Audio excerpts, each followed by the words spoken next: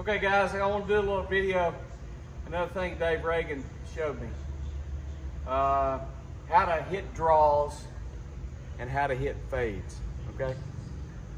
He told me, you know, you hear all kinds of people talking about how to hit a draw, how to hit a fade. This is what Ragan told me. Pretty interesting if you try it. First of all, to hit a fade, Ragan told me to stand as tall as you can and get as close to the ball, as close to the target line as you can.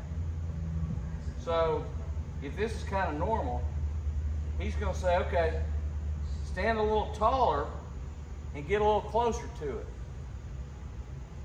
And it kind of makes you swing a little bit outside in. And then he said if you want to hit a draw, he said just like vice versa, he said stand a little further away from it and get a little lower.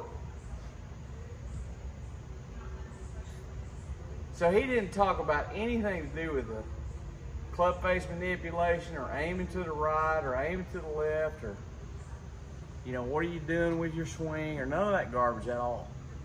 He said if you're going to hit a fade, he said get closer to the ball and stand up as tall as you can. Stand up taller.